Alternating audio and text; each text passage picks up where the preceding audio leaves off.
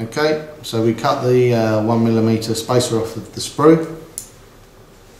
Again, careful with your fingers if you're using a scalpel, but they are always the best tools to use.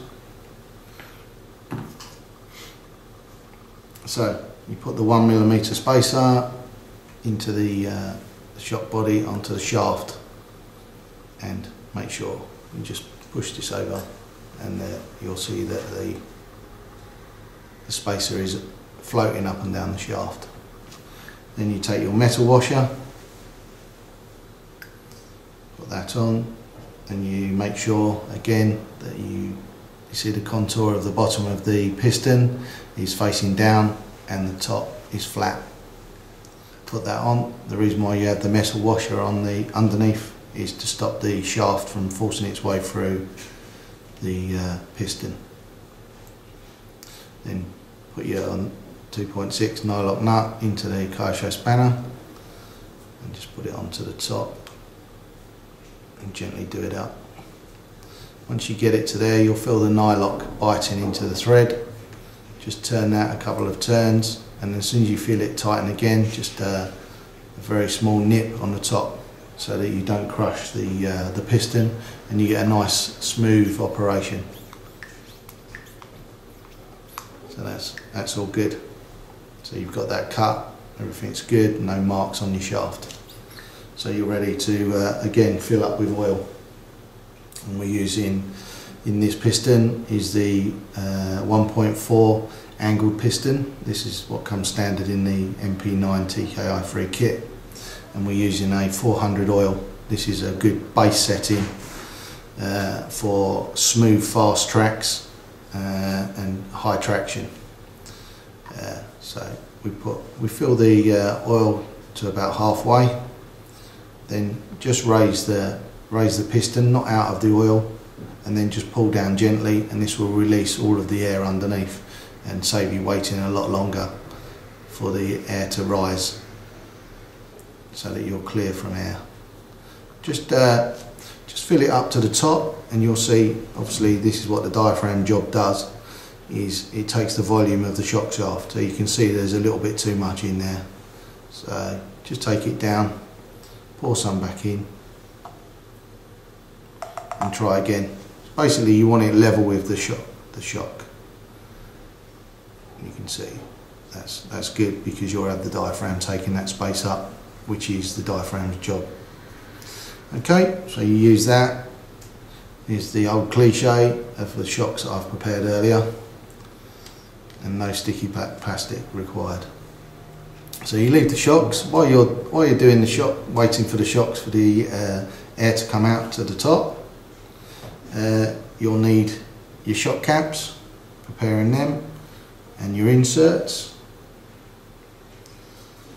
So you have that, and you have your diaphragms. We use two types of diaphragm. This is the standard one. This works quite well for flat surfaces. If you use the older model, is a slightly more bigger dome, and this is good for the bigger tracks, the bumpier tracks, sorry, and it works very well with the 1.3 8-hole piston straight hole.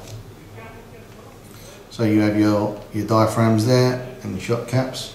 A little tip is I use silicone sealant just to put on the insert, on the inside of the insert.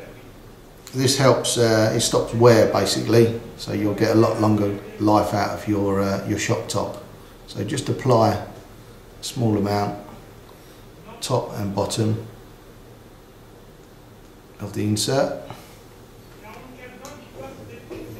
Then you take your shock top and your insert, push the top in first, it's a bit fiddly, and then push the bottom one in again. Again, try not to use any tools or any metal objects because you'll damage the insert. Just use a roll of tissue just to wipe the excess off, and make sure your insert is nicely placed in that way. Obviously that's the facing way, and then you put your nut on that way so that it doesn't push off. Okay, so you leave that to set to one side. It's best time to do it so that there's no oil and grease on the shock cap, and again repeat. Just get the silicone, just a little bit on the top and on the bottom.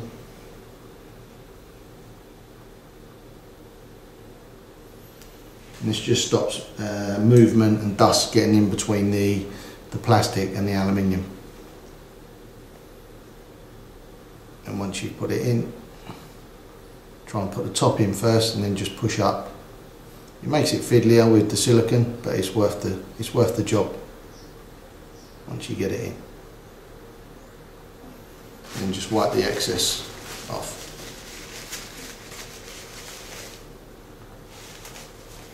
So you have your two shock caps, and what I do with the diaphragms is I lubricate them. I get the oil on there so they're nicely lubricated, rub in, get the next one, rub that on top and bottom. What this does is it makes sure it slides nicely into place with no backlash, or it will rebound perfectly and a good seal. And if you do that with all four of your diaphragms at the same time, just make sure all the oil is well rubbed in to all of them, and then they're all nicely oiled, ready to go in. Then you've got your shock cap. Just squeeze the diaphragm, pop into the corner and push down, and you'll see it pops in really easy. And you just want it, you don't want to push it fully in, but you just want it to rebound so that you've got a nice rebound there. And that's the job where the oil takes over. So again, you just squeeze it into like a pasta shell shape. Just push the first part in and just push down with your finger, and you'll find that it just pops in nicely. The oil just helps. And again, just check that it's holding pressure and it's returning, and then you have no problem with your diaphragm folding inside out once the cap is securely down. With the bottom of the shock plastic cradle, you can see I've cut some cutouts from here and on the top here. All this does is stop the sharp edge from when you're pushing the cradle over and it's going over the bellow, the rubber.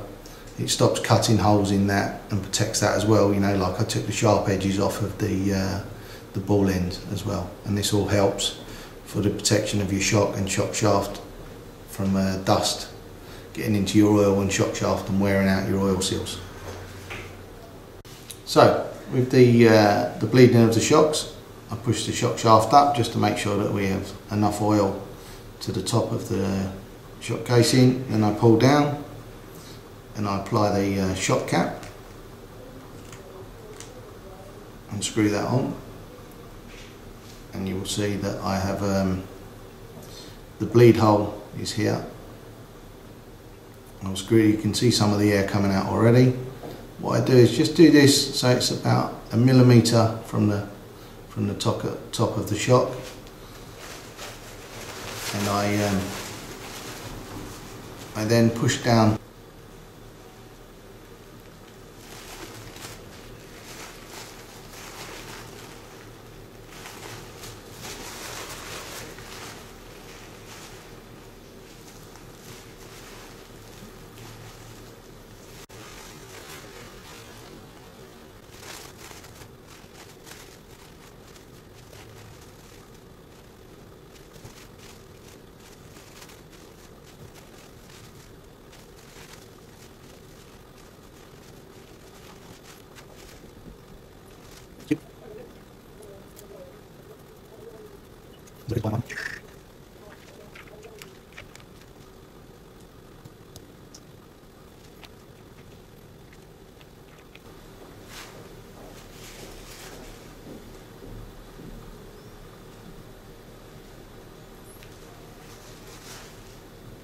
It's good.